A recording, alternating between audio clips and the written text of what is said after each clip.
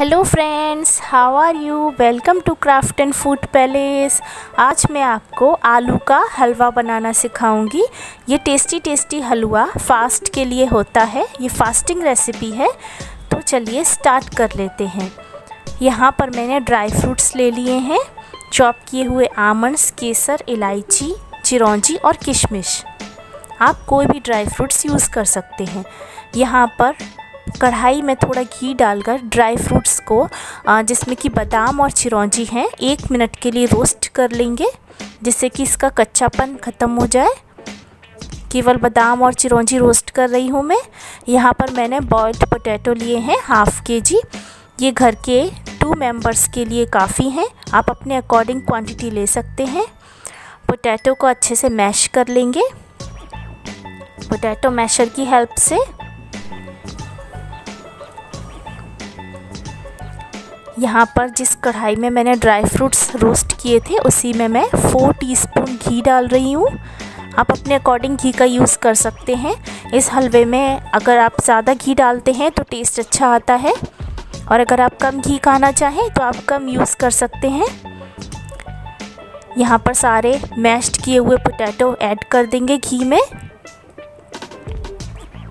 इसे अच्छे से फ्राई करना है घी में आपको, जब तक कि इसका कलर डार्क येलो ना हो जाए।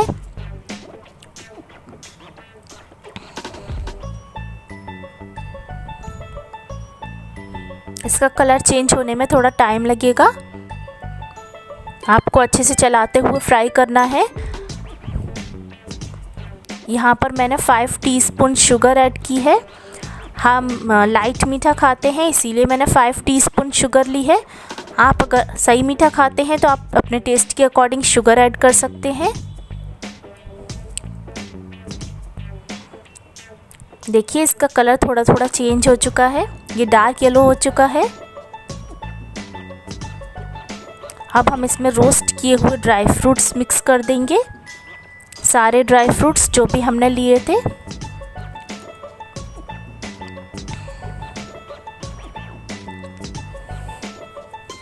अच्छे से मिक्स करने के बाद हमारा हलवा सर्व करने के लिए रेडी है।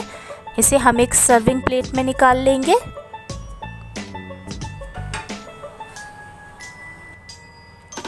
देखिए कितना डिलीशियस और यम्मी लग रहा है हमारा हलवा, कितना मॉइस्ट लग रहा है। अगर आपको वीडियो अच्छी लगी हो तो वीडियो को लाइक कीजिए, मेरे चैनल को सब्सक्राइब कर लीजिए। Thanks for watching.